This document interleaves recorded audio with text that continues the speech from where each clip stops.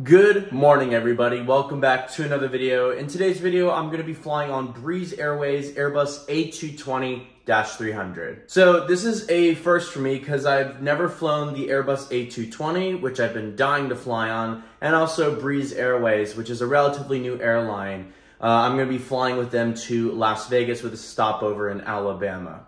And this is my ride for today, a Defender P525. In satin black.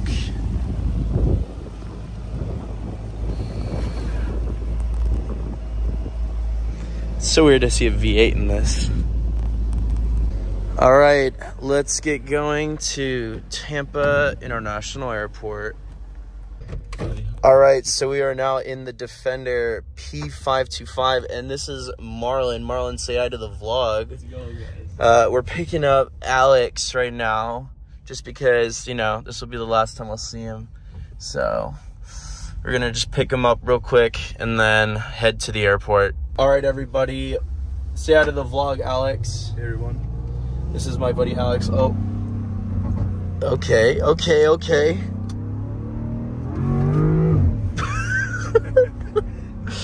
Oh man, this thing sounds so good. Oh man.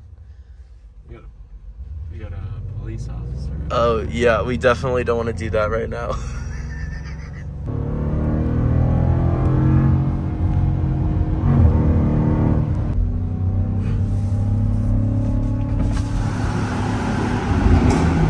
Okay, little pop and bang. Okay.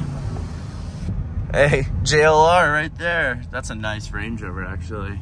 Gotta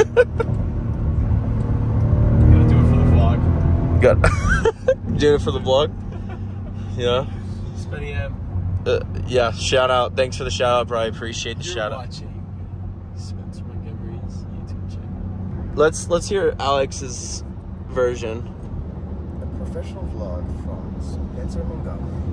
Follow YouTube, Instagram, and Twitter. I'm not the type of guy that likes to plug their YouTube channel, but they did it, not me. You guys should subscribe. Yeah, they did it. They did it. Yeah. Click the link below. We checked the stats. We know 47% of you guys that are currently watching right now aren't even subscribed. Guys, I think it's more. I gotta look it up. I actually think it's more.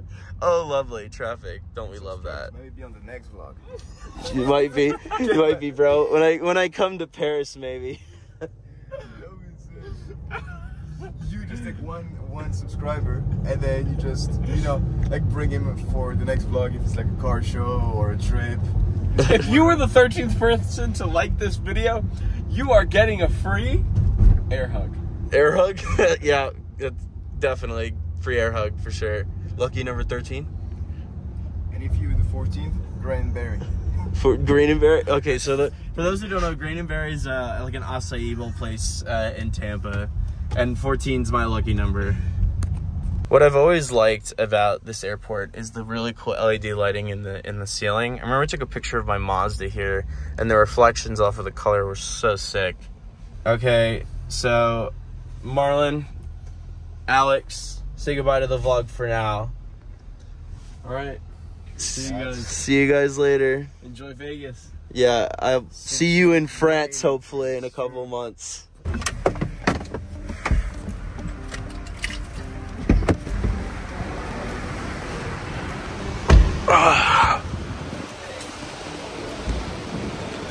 This thing looks so fucking boss with the lights and everything. Welcome everybody to Tampa International Airport. This airport has been known as the best US airport according to JD Power in the large airports category. And I can see why. Everything is so well laid out and the airport is clean and modern. There is one central terminal that has trains to go to all 6 concourses that are arranged in a circle. This means that it is very easy to navigate the airport. The concourse that I'll be flying out of is Concourse C. Concourse C is home to Alaska Airlines, Avelo Airlines, Breeze Airways, which is what I'll be flying, Southwest, and Sun Country. The terminal is very spacious with very tall ceilings, and I really like the simple modern aesthetic and architecture of this particular terminal. This is my personal favorite terminal in TPA. There's also places to eat, such as Starbucks, which always has a very long line, a restaurant that's called Eulalie, which is a phenomenal restaurant in Tampa that I recommend trying, and some other burger places.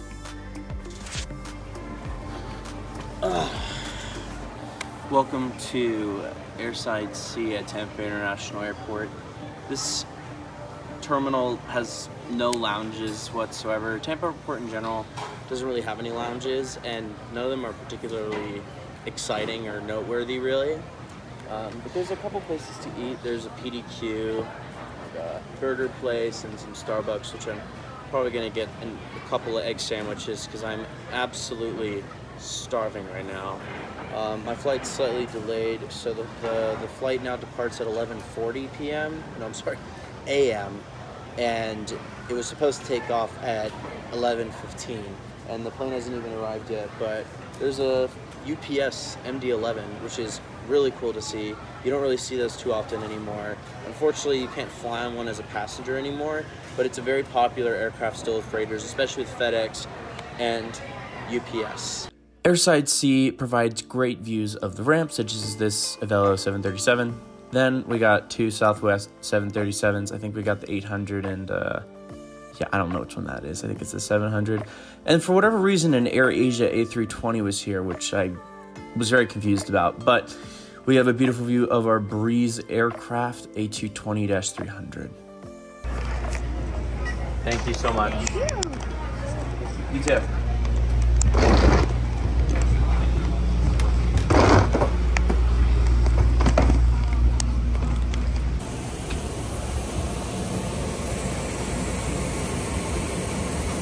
I'm set on the A220, and wow. And yes, wow was the word I said when I first boarded this beautiful aircraft. First time I've ever flown the A220, and it is probably one of my new favorite aircrafts. And now, past Spencer, who's flying on this flight, will now give you a seat tour. I'm not sure if someone's sitting next to me on the next leg, so before that answer is solved, I'm going to just do a little seat tour. So the nice seats, or the base seats as they're called, they have a yellow, the nicer have a red, and the nicest are the 2x2. The headrest is adjustable. There's also a coat hook. One thing I want to mention though is that the headrest I wish could go up just a touch higher, because it makes it a little uncomfortable when the seat is not reclined, but the seat does recline, which definitely is a plus. Unlike, I think, Frontier and Spirit Airlines, I don't think they do that, so that is definitely a plus. As you can see, the seats are pretty slim.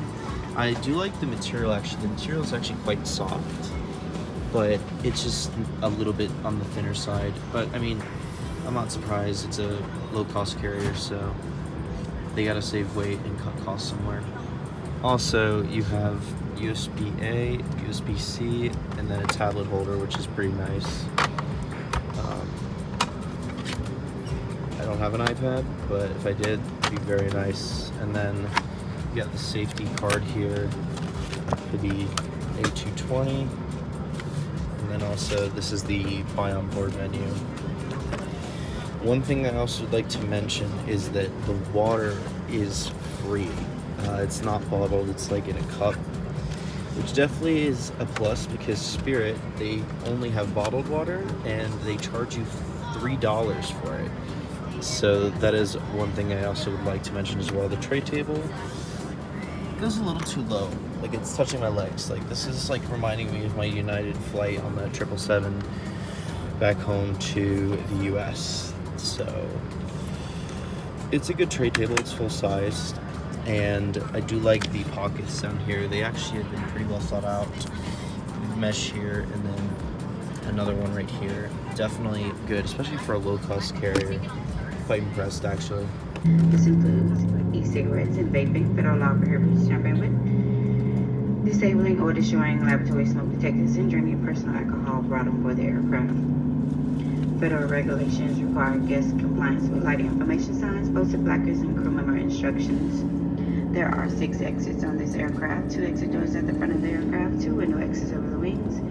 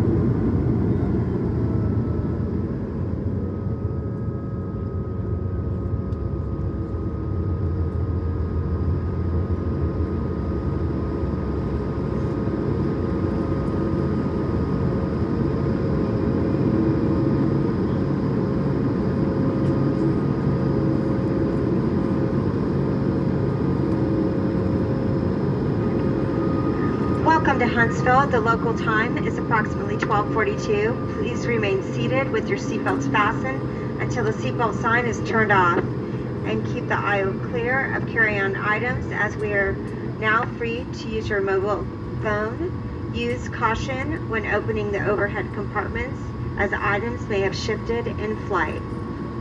Thank you for flying with Breeze Airways today. We enjoyed having you on our flight and hope to see you again soon.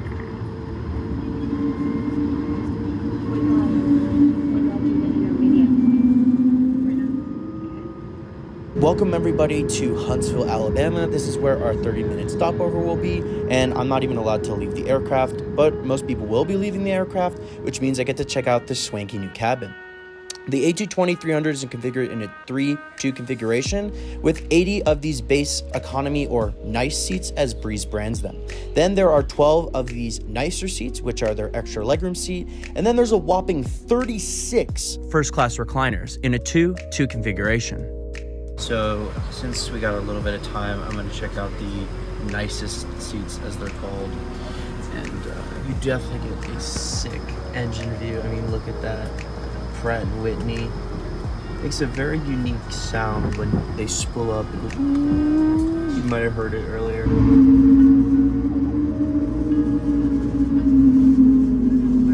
Seats are very comfortable. They're pretty wide. It's got stowage space. Again, like in economy, tablet holder, stuff like that. Pretty cool. And pretty good recline as well. Okay, so now I'm in the, as Breeze calls, the nicer seats. So as you can see, significantly more legroom. I'd say about as much as on JetBlue, maybe a little less. Pretty good view out. I also love the windows, how massive these things are. This aircraft is absolutely stunning. Way, way nicer than the 320 or the 737. Like, it's like leaps and bounds ahead. And this is a regional plane. This is not the same class as the A320, but this thing is an absolute game changer in the aviation industry, and it is just going to go places, and you're probably going to be seeing these a lot more soon, just with any airline.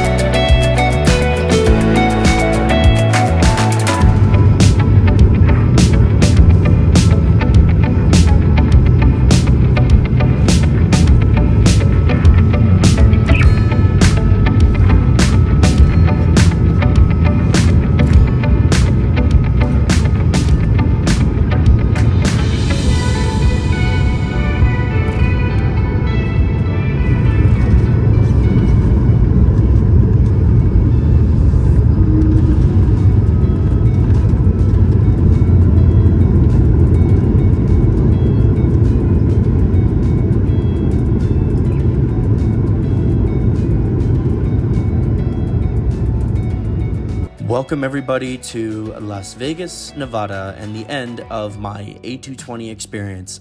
First off, we got to talk about the aircraft. I love the big windows. I love the 2-3 configuration. I actually got to check out the cockpit after, which was really cool to see.